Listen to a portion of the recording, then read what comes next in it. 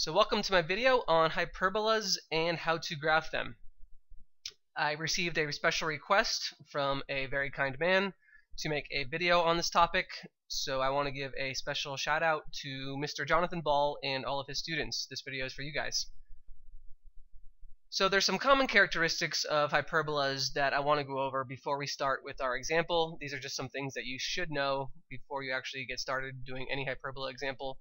And the first question that I always get a lot is, how do you know if the hyperbola points up or down, or if it points left or right? It's a very good question.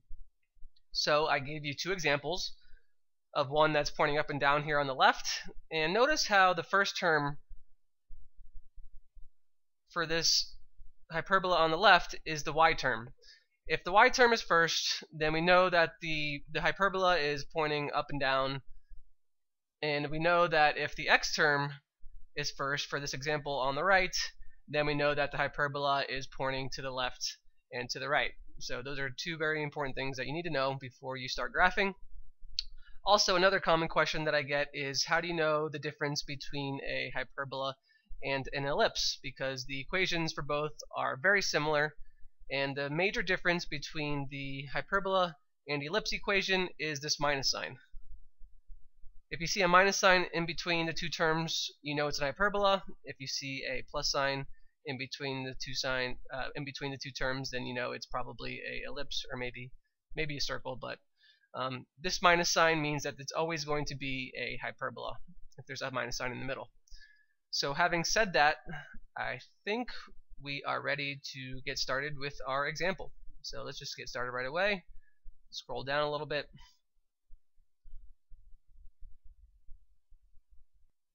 Alright, so here we have the example y minus 1 squared over 9 minus x minus 2 squared over 16 is equal to 1. And once again, we know this is a hyperbola because of this minus sign that's in between the two terms. Alright, and the first thing we're going to find is the center. Especially when you're graphing, it's really important that you know where the center of the hyperbola is, so that is the first thing we're going to find. Our center is always written in the form h(k), and your h is always the term, or the number I should say, that is next to your x, and it's always the opposite sign. So since the term, or the number next to our x is a -2, then we know our h is going to be a +2, and our k is the number that's next to our y term. So once again, we have the number 1 next to our y term, and since it is a -1, then we know our k is going to be a +1. So that's pretty simple, straightforward. We know that our center is in the point 2, 1. So let's plot that really quick. We're going to go to the right 2 units, 1, 2, and then we go up 1 unit. So here this dot is going to be our center. Alright, so now that we found our center, we're going to find out our next important piece of information, which is our vertices. Alright, so now we are going to find our vertices. And what we use to find our vertices is our a squared term. And if you don't remember from the introduction that I gave you, your a squared is always going to be your first denominator that's on the left. Alright, notice how the a squared is always before your b squared for hyperbola. Then this is not the same for an ellipse, so this is only for a hyperbola. Your a squared is always going to be your first term that's in the denominator on the left. Alright, so we know since our first term in the denominator on the left is a 9, that means that our a squared is going to be equal to 9. And if we know that our a squared is equal to 9, then we can find our a just by taking the square root of that. The square root of 9 is equal to 3, so our a is equal to 3. So what does this value of a represent? This is actually the distance from our center to our vertice. Alright, so let's go to our center of our hyperbola.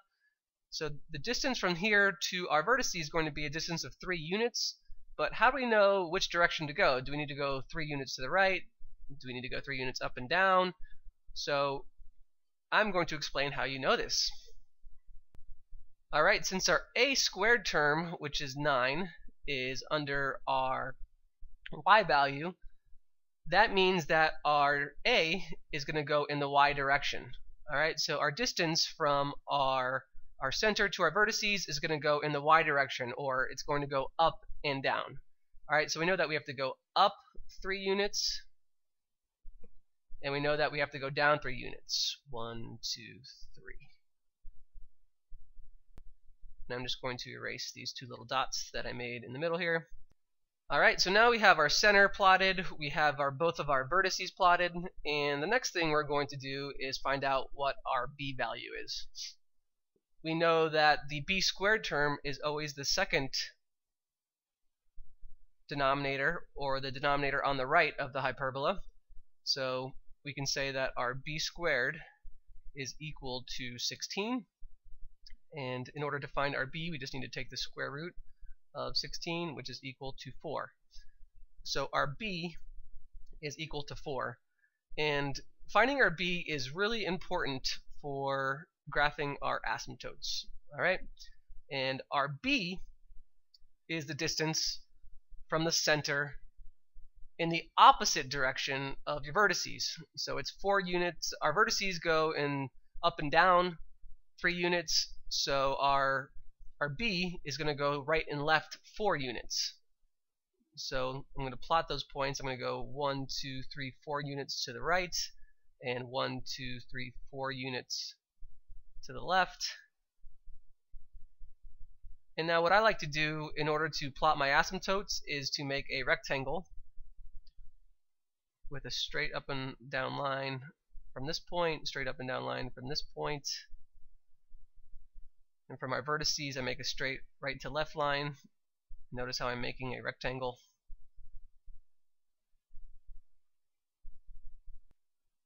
And the asymptotes always go through the center and through the diagonals. So one asymptote is going to go through the center, through these diagonals, and the other asymptote is going to go through the center, through the other diagonals of the rectangle. And I apologize for my horrible drawing skills. I'm hoping you think I'm a better teacher than I am an artist. Alright, so now we're ready to draw a semi-accurate graph of our hyperbola. So I'm just going to start with this vertice, and we know that it never touches the asymptote. So it goes something like that, and then it also goes the other direction. Once again, it never touches the asymptote.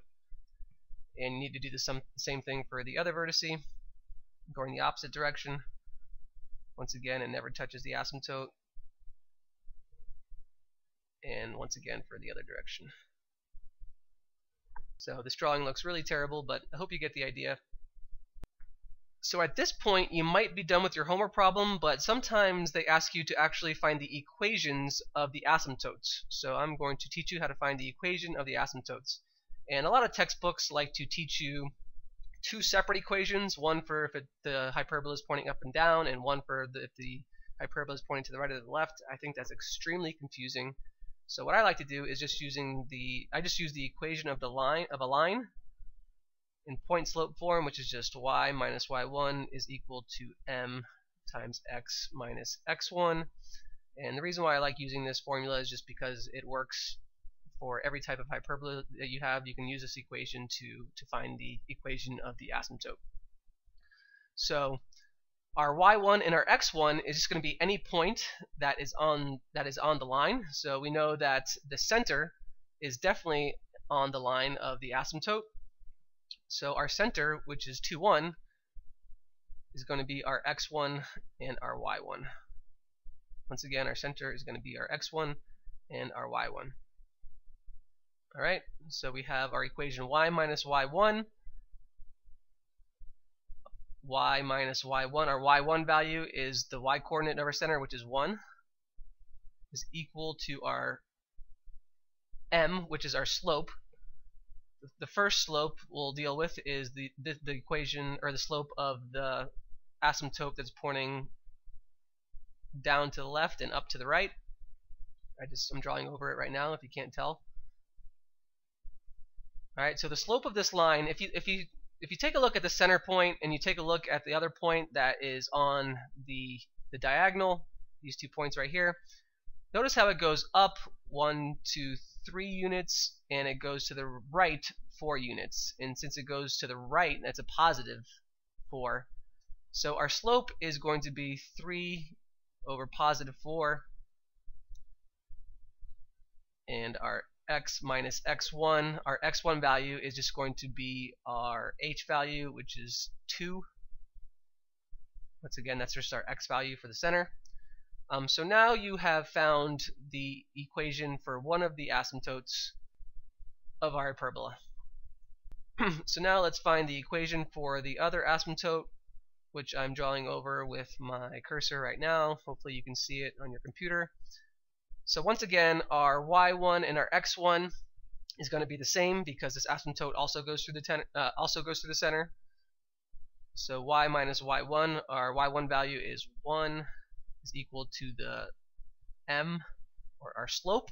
The slope of this line, notice if you start at the center, and if you go to this point in the top left diagonal, notice how it goes up 1, 2, 3 units, and it goes to the left 1, 2, 3, 4 units. So since it goes to the left, it's going to be a negative number. Okay, so instead of positive 3 over 4, it's going to be negative 3 over 4. So our slope is going to be negative 3 over 4. And I'm running out of space here, so I'm just going to move this to the bottom left. And this is all multiplied by our x minus our x1. Once again, our x1 is just our x value of the center, which is just 2. So now we have found our equation for our other asymptote. Alright, so these two, this is the equation for one of them, and this is your equation for your other asymptote. So there's one last thing that your homework might ask you to find, and that is your foci. The equation for the foci is c squared is equal to a squared plus b squared. So our c squared is equal to our a squared, which is 9, plus b squared, which is 16. So our c squared is equal to 9 plus 16, which is 25. And our c is going to be equal to the square root of 25. So our c is equal to 5. So what does this value of c represent? The value of c is equal to the distance from your center to your foci. And once again, because our hyperbola is going in the up and down direction, we know that this distance is also going to be going in the up and down direction. Alright, so our distance from the center point to our foci is going to be 5 units. So I'm going to go up 1, 2, 3, 4, 5. Here is one foci. And our other foci is going to be a distance of 5 units down. So we go 1, 2, 3, 4, 5. Alright, and I didn't label the actual coordinates of the points. I should probably do that. So this point, this foci all the way at the top goes over to the right 2 units, and it's up 1, 2, 3, 4, 5, 6. So this is point 2, 6. Our top vertice goes over to the right 2 units, 1, 2, and it goes up 1, 2, 3, 4. So this is the point 2, 4. Our center we know is the point 2, 1. Our bottom vertice is, you go over to the right 2 units, 1, 2, and you go down 1, 2. So this is the point 2, negative 2. And our bottom foci is, you go over to the right 2 units, 1, 2, and you go down 1, 2, 3, 4. So we know that this is the point 2, negative 4. So once again, I apologize for my horrible artistry. I hope you enjoyed this video though, and I hope you are getting a better idea of hyperbolas. I will be making some videos on ellipses and parabolas as well, so stay tuned. And until my next video, I will see you guys later.